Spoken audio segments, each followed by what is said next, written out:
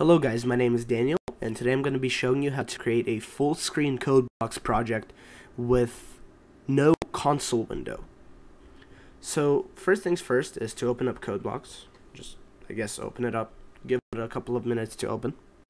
Then after codeblocks is completely loaded, go up here to File, New, Project.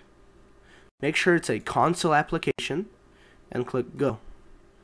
Now select C++, give your project a name. I'm just going to name mine temp, and give a new folder.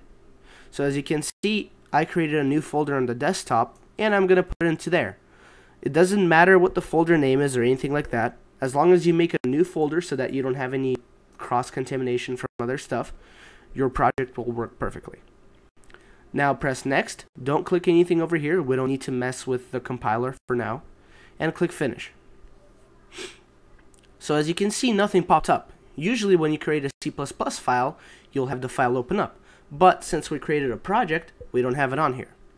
Let's go back to our desktop. You'll see that we have now a new folder. Open it up. Or, for you it'll be wherever you save it. But I saved mine to my desktop.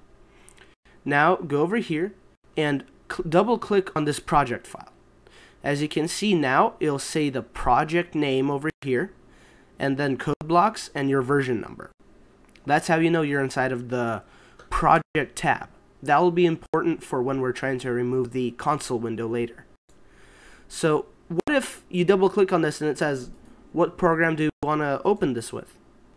Well, that means you haven't set up your, your targets for opening up these files correctly. You're going to want to right click it, click on Open With, and then click on More Apps, because Windows 10, and look on another app on this PC. Go to your local drive, go to Program Files x86, into Code Blocks, and just select this Code Blocks executable over here. Don't select anything else, just Code Blocks. Now you can do the same thing for this file, this .cpp file, and if it shows up like this with the little C++ logo over here and the little code blocks logo, that means you've set this up correctly. Now just right click on the .cpp file and you'll have your main. It's called main.cpp, but this is basically just your normal C++ file. You'll be able to do everything that you do inside of a normal program here. Just when you click run, inside of this project, it'll only run main.cpp. Any other stuff that you have open, it won't run. So watch, I'm going to open my presentation code, and if I click run, it's just going to ignore the presentation code and run the main.cpp over here. So I'm going to close out of this, and I'm going to start copying the code from over here.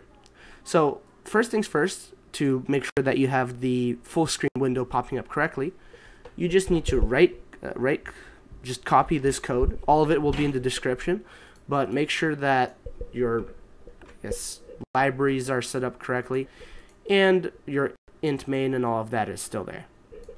Now just copy this SF render window. That will be the part of the program that actually determines what type of program it is. So this will determine if it's full screen or not. As you can see, after we have our window name, we have a comma and an SF style full screen. This will set it to full screen and it'll just work a little bit better. Now I've noticed that in code blocks you often get a little bit of tearing if you're running in full screen mode and you have a frame rate higher than 60 FPS. So make sure you set this vertical sync enabled to true, and then you set your frame rate limit to 60 FPS. There you go. Now we're going to want to go back into here, take our sample object over, drop it back into here. And now we just want to grab our while loop and our little place where the window and all of our draws and keyboard stuff is, and we're just going to drop it into here. So one important thing that you absolutely need for a full screen program is this little little thing of code over here that basically makes sure that when you press escape, the program closes and doesn't just stay open forever until you force quit it in, I guess, in the task manager. So now we're going to run it. We get a full screen window, but since my screen is, I guess, 1080p by 2560, it'll look a little bit distorted, but if you're running this on a 1920 by 1080 display, you'll have no issues. It'll look perfect.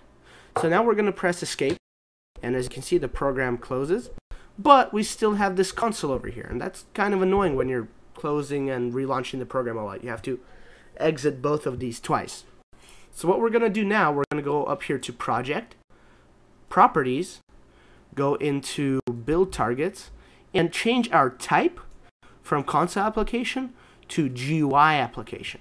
Press OK, and now let's launch it again. Press escape, and as you can see, no console window. But let's say you're trying to get the console window because you need to debug or for some other reason. What you could do is go back up here to Project, Properties, and change the build target from type to from GUI application back to console application. But another method to do it is to close code blocks. Make sure you save everything. Yes. Go and reopen your main separately. Let's wait for code blocks to load. And now that you've loaded up without loading the project, as you can see up here, it just says main.cpp. It doesn't say temp in the little brackets. We can now run it and window. So now we have this.